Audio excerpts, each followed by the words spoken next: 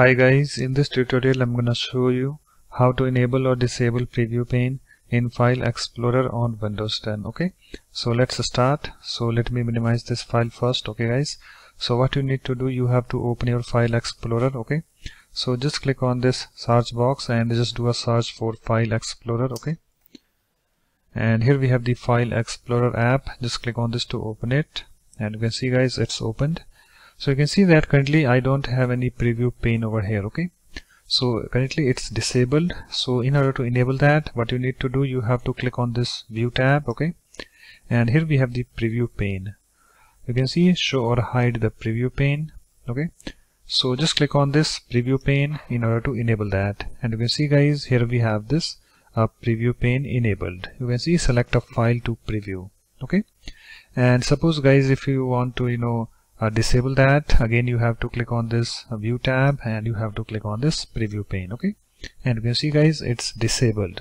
So let me enable that, and let me go to a file and I will show you the preview how it will look. Okay, so let me go to this drive. You can go to any drive of your choice. Okay, so let me open this drive. Okay, and let me go to this folder. And you can see guys, I have some video files over here and some image files, and also I have this text file. Okay, so let me click on this video file, and you can see guys, here is the preview, okay, of this video file over here.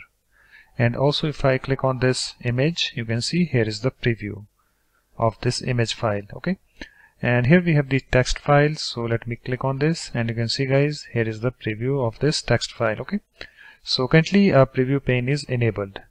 So suppose guys, if you want to disable that, you can see we have this view tab. Just click on this, and here we have the preview pane.